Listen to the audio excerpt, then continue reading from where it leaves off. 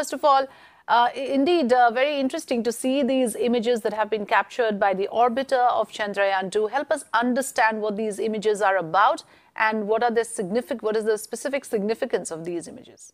So ISRO has released these two images. Now these are photos of a crater and ridge on the lunar surface. These were clicked by the TMC, a terrain mapping camera on board the Chandrayaan-2, and these were clicked from the orbit of 100 kilometers, which is where the Chandrayaan-2 is currently orbiting. Now the significance is that Chandrayaan-1, which was launched in 2008, also had a similar TMC on it. Now 11 years later, we have a much more advanced camera, and hence the images really highly detailed. So the first image is that of a crater near Lindbergh. This may look small, but the crater is at least 16 to 18 kilometers wide in diameter. It is close to 1.5, 1.6 kilometers deep, and the resolution of the image is really high. The other image that ISRO has put out is that of a wrinkle ridge, which is like a long Venus ridge.